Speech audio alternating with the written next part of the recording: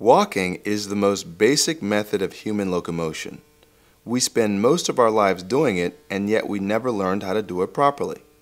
What's worse, we're doing more damage to our bodies over time the more we walk incorrectly.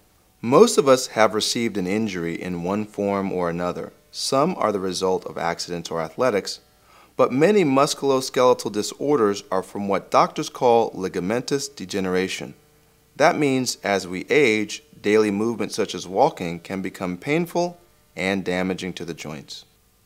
What happens is, as we walk, we start to lean forward, which can lead to lower back pain.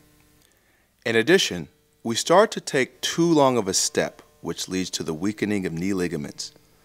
The constant heel-toe strikes lead to foot pain and ankle instability. So all of this combined can make walking and movement both damaging and painful. When animals walk, they are pushing their bodies forward with the back legs and pulling themselves forward with the front legs. All four legs work efficiently with opposite sides of the body to counterbalance and steer the body through movement, while the shock of walking from gravity is distributed naturally throughout the entire body. When humans walk, we push against gravity with each step, like the quadruped. But our hands aren't on the ground to help pull us forward. Instead, we are more upright, and most of the shock of walking is absorbed by the legs. Our upper body is mostly inactive and is only necessary to steer and balance. The shock of gravity is distributed disproportionately to our lower extremities, including the legs, hips, and lower spine. And these are the areas where we are mostly in pain and experience many dysfunctions, as we typically walk on uniformly flat surfaces that don't challenge the muscles. The result is bad posture. But wait, it gets worse. Animals don't have binding footwear that restricts muscular activation, circulation, and movement. We humans do.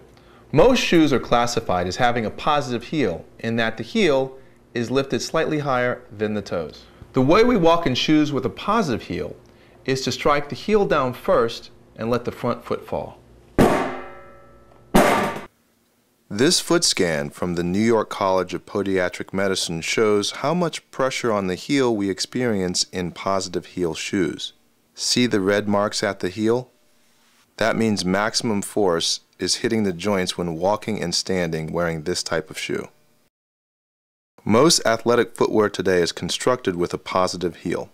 The raised heel is to absorb ground forces at heel strike when walking or running. Yet, this positive heel construction does little to minimize the impact to the joints and lower back in everyday movement. When running in positive heel shoes, even the top models can't diminish the impact on the joints. The heel hits first at a maximum impact. The force travels up to the knee.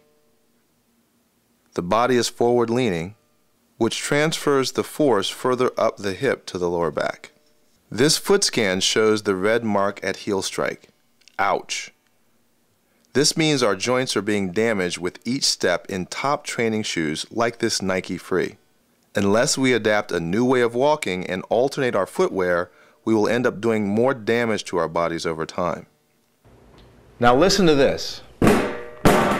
Hear that? That's what's happening when you run, which is why many runners experience knee pain and muscle strain. Comfort footwear is rapidly becoming the fastest growing market in the footwear industry. One reason? We are all walking in pain.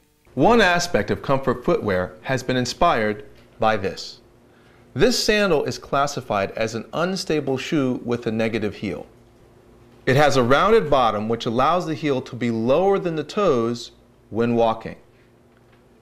This is an actual Maasai sandal from Kenya, and if you notice, it's made of a tire, and a tire is round. Now this simple design has revolutionized footwear through its inherent instability.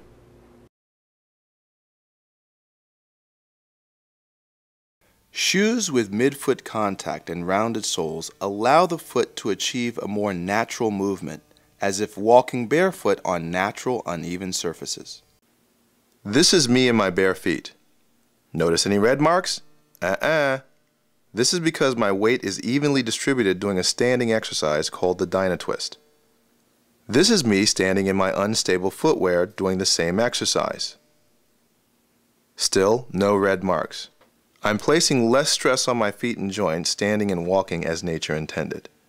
Unstable footwear can help train your muscles, so no matter what shoes you're wearing, you're making your body healthier. In unstable footwear, the body is allowed to be more upright as muscles are more active. Plus, the body is more relaxed as it achieves a more natural walking pattern. Under these circumstances, the body can actually walk for longer periods of time and experience less stress.